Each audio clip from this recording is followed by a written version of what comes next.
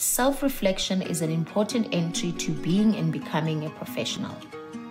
Let me show you the next signpost, guided reflection, which is the second stage of my journey.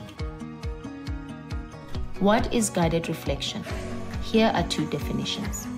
First, guided reflection is a form of reflection which happens between two people, such as a teacher and a student, in a structured way.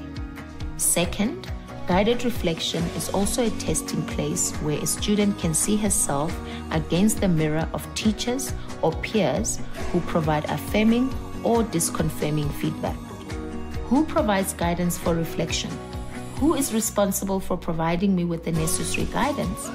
To answer this question, I first looked at the how and why of guided reflection. Guided reflection can take on different forms.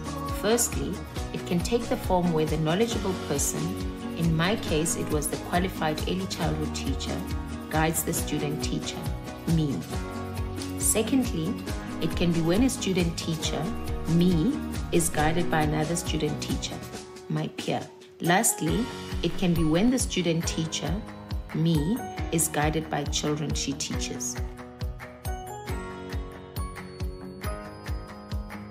Different forms of guidance supported me to meet the required expectations of my studies. This helped me build confidence to perform independently.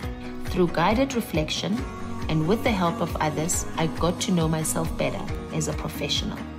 I can now confidently position myself as a change agent. I then began the next part of my journey, critical reflection.